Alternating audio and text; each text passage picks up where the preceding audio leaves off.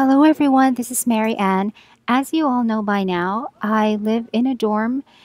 I've been living in this dorm since last year, and I'm going to be here for another year while I finish up my master's in comparative literature. And the dorm has given me a bunk bed. I'm at the bottom bunk, and they have this ordinary foam mattress on top of it. It's just a 4-inch foam mattress that has a zippered nylon covering.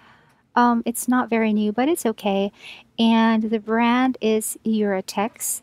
It's a good local brand. It lasts a long time. That's why a lot of homes have it, and this dorm has it in all of its beds as well. It's okay. It's an okay mattress, but I need my beds to do a little bit more for me. So this is what I have done to make it more comfortable. I got the Senso Memory foam mattress topper. It's also from Eurotex, as you can see there, because Eurotex is really a good brand for bed mattresses. And this one is from their Memory foam line. I have the 36 by 75 bed. It's a standard twin. And the memory foam mattress has these garters on the corners that go under the corners of your base mattress. And this is how it looks like. I think the foam mattress is about an inch thick or a little bit more, about an inch and a half or something. I forget. But it's kind of pricey. Uh, Memory foam is usually expensive, but I think it's very much worth it because I felt the difference it made on my back right away. It has this very soft microfiber covering that is hypoallergenic, and I really, really like it. I think I made the right decision in making that expensive purchase. And the third layer on my mattress is this quilted microfiber mattress topper. The brand is called Canadian, and it is half as expensive as the memory foam mattress topper. And I actually purchased this mattress topper before the memory foam mattress topper. I was hoping that I wouldn't need the memory foam anymore, but I found out that it wasn't enough for me, so I ended up purchasing the memory foam mattress topper eventually. But I like that I have both. Now, here is the mattress, all three layers of it, when viewed from the side. Here we have the 4-inch Eurotex foam mattress, and on top of it is the 1.5-inch or a little bit thicker memory foam mattress topper, and then over everything and wrapping everything like a fitted sheet is the quilted mattress topper from Canadian. And I like that the mattress topper actually acts or looks like a fitted sheet so that everything is enclosed and nothing really protrudes from the ends, and it's kind of a clean look even before I put in the fitted sheet. And now it's time for the fitted sheet. I am using this sage green fitted sheet. It's made of microfiber cloth. It's supposed to be hypoallergenic, and it doesn't have a thread count. Microfibers, I was told, are not governed by thread count, unlike the cotton sheets that we can identify if they have like 700 count or if they're 1,000 count cotton. Microfiber cloths don't follow those standards. Next, we have the blankets. I use two different layers of blankets, one on top of the other, and the lower layer is this dark brown fleece blanket. I like it because it's very, very soft and very, very warm.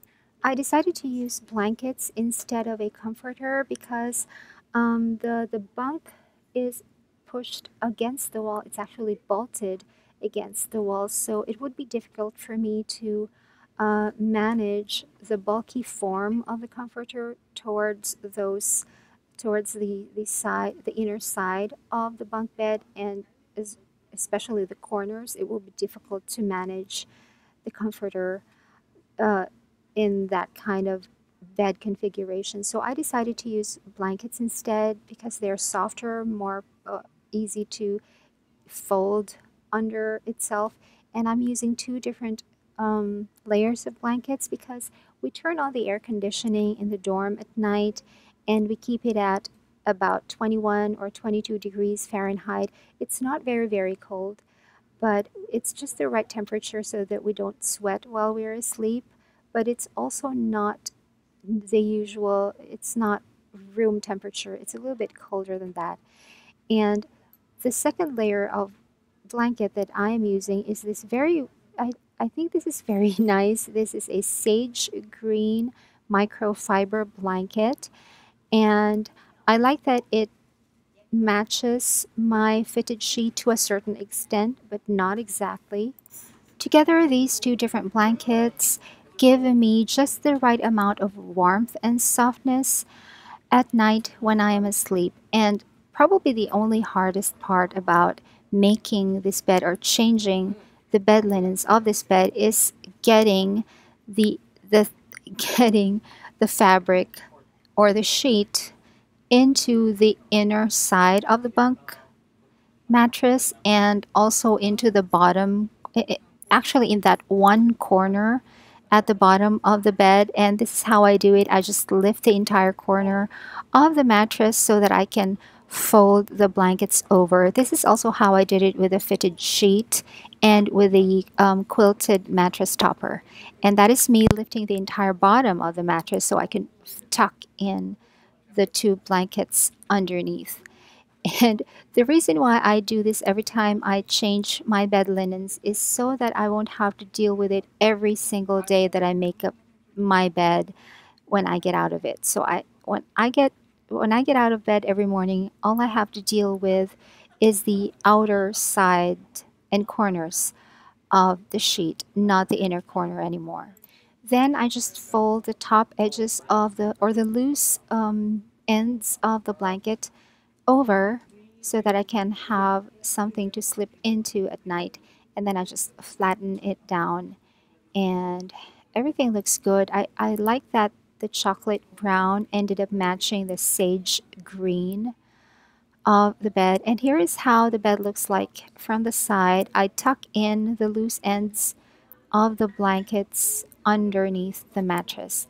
And you can see the textures of my blankets there. They're very, very nice. And the microfiber fitted sheet is feels very good on the skin also. I really like this color. I find it to be very, very relaxing. It's not neon. I prefer solid colors for my bed linens. I don't really like the printed anymore, although I used to have a lot of those. I find that the older I get, the more I gravitate towards solid colors. And one thing that I have forgotten to put underneath my blankets is this. It's an electric leg massager and it warms up. Those are two rotating thingies that turn red and they get warm, so they relieve my leg tiredness sometimes. I place them underneath the blankets and I can do that because this is very, very safe. It comes with this wire that you can um, take apart because it also has an attachment for a car charger, but right now I have the wall charger attached to and I just place the wire under the blankets and thread the rest of the wire through to the end of the bed where my plug hub is, and that's where I place my lower leg on bed, and then I just put it under the blankets and then I put the blankets over my legs, and that's how it looks like when it's under the blanket. It looks like there's an animal that's trapped in there, but it's not. It's really just my automatic leg massager, and I like that I'm able to do that. This is very safe to do because the massager automatically turns itself off after 20 minutes. So even if I fall asleep with it on and while it's under the covers, it's okay because it turns itself off after 20 minutes. And now let's move on to the pillows. I have this memory foam pillow. This is by Akemi. Let's put it under the light so I can read it. It's the Akemi Autograph Thermosensible Memory Pillow. And it's also a contour pillow. As you can see from the side, it has that dip in the middle, and that end is lower than this end.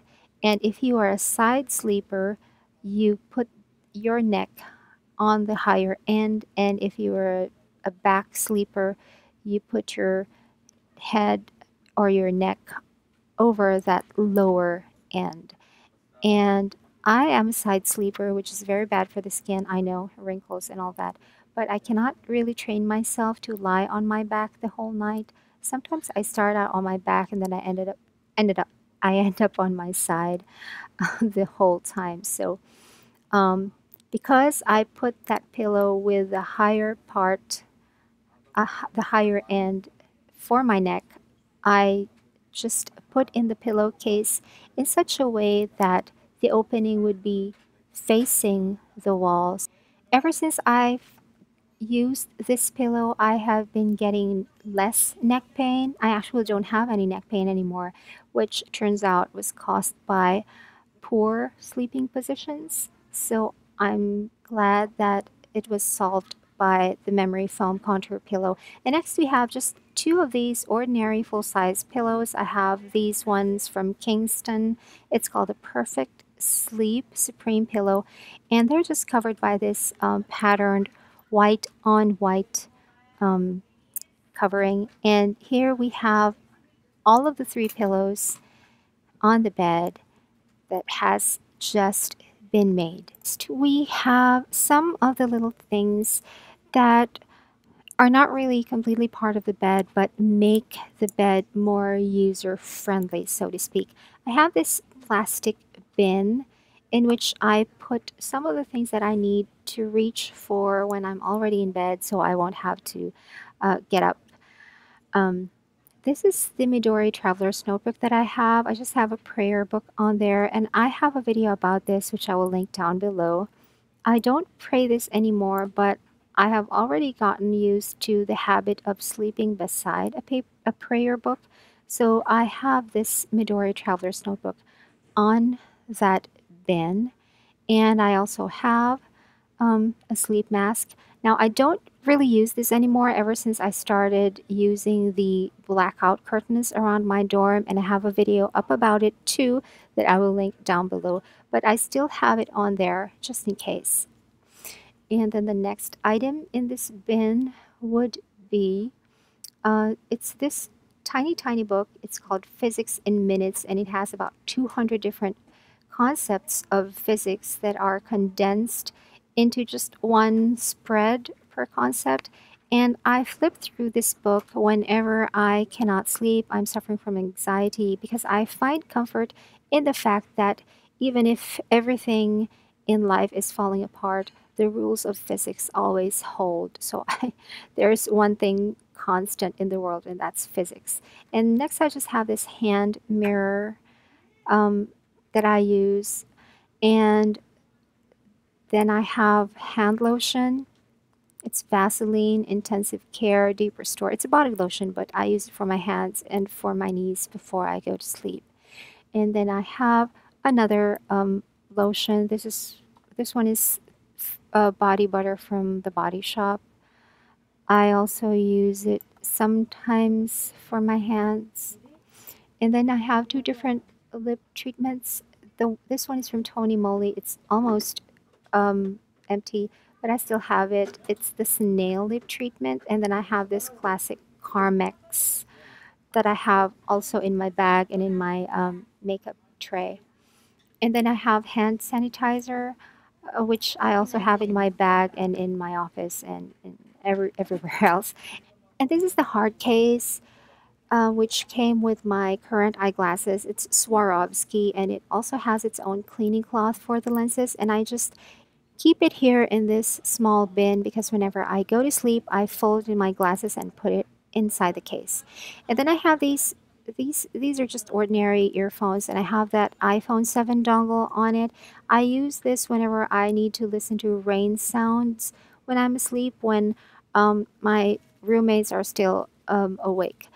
And I just put it there on the on that part of my bed so that I can reach for it every time I need something. And I also put my iPhone in there when it's charging. This is the cable that I use for it, and I just drape the cable over the headboard, and then when the iPhone is charging, I just put it in that bin as well. Another thing that makes my dorm bed more user friendly is this clip lamp that I use whenever I am reading a physical book in bed, or when I'm reading a photocopy, or I'm writing in my planner and I don't want to do it in bed. So that is a very handy thing to have. And then I also place this is a dock for charging my Apple Watch, and I have a video review of this item in my YouTube channel, and I'll link it down below. It just makes it easier for me to reach out and uh, turn off the alarm before getting up rather than having to scramble out of bed to turn off the alarm. I prefer turning off the alarm before getting out of bed. It's just a better way to wake up. And then I have these blackout curtains around my bed, and I also have a video of this in my YouTube channel, and I will link it down below. And altogether, these elements are sort of my basic essentials for the bed, and I really like my bed. It's very, very comfortable. One last thing though that I have on my bed, it's not really bed related, but this is Jawaid's shirt that he was wearing before he left on the day that he left for Qatar, and I asked him to take it off and leave it with me, and I haven't washed it since. He left in January of 2017 and I just keep it in my bed and I just place it over my pillow. The pillow that goes on my side when I'm asleep, I just put this shirt over it, but when the bed is made, I just put it right over there. And that is it. That is how I made my dorm bed much more comfortable. And I think I made the right decisions in picking out all of these items for my bed because um, I find that I sleep so much more comfortably after all of these were complete. I hope I was able to give you some tips and ideas on how to make your own bed much more comfortable, especially if you're living in a dorm, because we don't really have to make do with everything that's been given to us. Sometimes we can find ways to make things better. And that is my video for today. Thanks so much for watching. Until next time, bye.